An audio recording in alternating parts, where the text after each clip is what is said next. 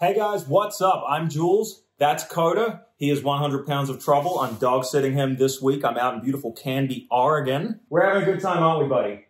He's only well behaved because you're here. He is a lot of work.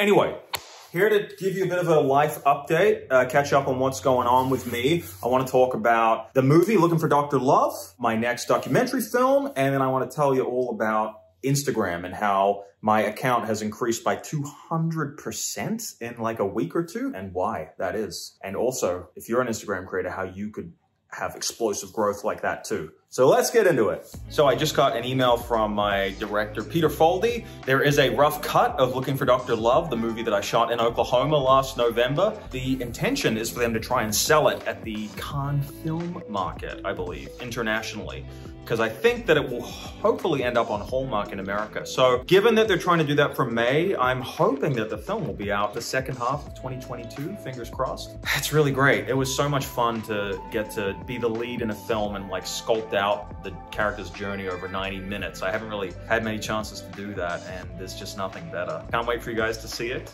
And I promise I'll keep you updated. You know, it's been good dog sitting this guy, just having some downtime because I've had a chance to review the latest cut of my new documentary film that I'm co-directing.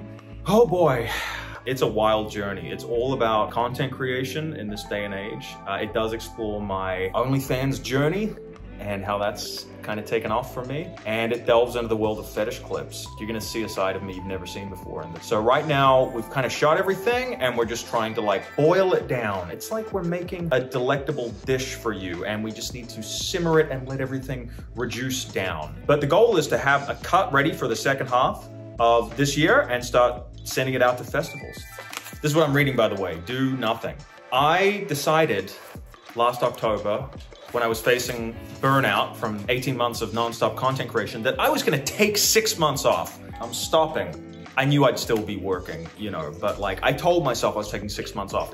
And right away, I booked that movie, Looking for Dr. Love. My productivity increased. I grew followers on all my platforms, including OnlyFans. Part of it came down to actually doing less and being more strategic. That's what this book is all about. You do not need to work harder, you need to work smarter. So I decided I'm taking 2022 off, coming from a more relaxed, authentic place. All right, and finally, I just want to touch on Instagram, which has just been like crazy. I think I've increased 200% in about 2 weeks, and it's all from Reels. If you are a creator and you have an Instagram account, I mean, I would encourage you to make some Reels because I think that they're really trying to take on TikTok, which has got so much of the market share for short form video content. Meta is not gonna let TikTok win, not without putting up a hell of a fight. This was the first one I made that went viral.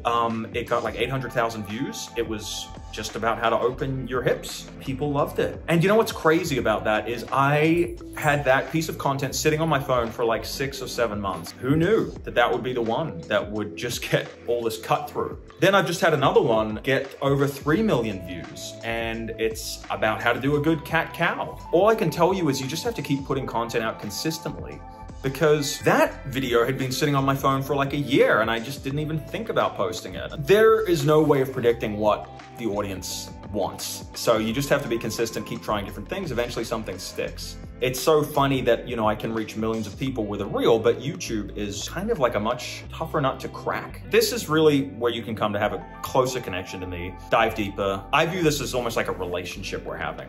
Whereas like reels and photos is just a little bit more superficial.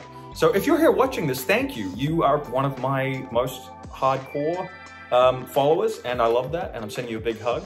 I'm gonna start posting these on Facebook as well, because whenever I post a YouTube link on Facebook, about 2 people see it. They just shut it down because, you know, Facebook doesn't want you leaving their platform to go to YouTube. So I'm just gonna repost them here. Leave a comment, let me know if you're watching it on Facebook or on YouTube, very curious to know. And also let me know what you're enjoying the most on this channel. I would love to make more of what you wanna see. From what I've gathered, you kind of just like seeing my life and the reality of it. So I've realized not every video has to be some big production and weeks of editing. Sometimes it's just hanging out, chilling. So let me know what you wanna see. I appreciate having you here. Please like and subscribe, and I'll be back with another one real soon. I love you. Take it easy. Bye for now.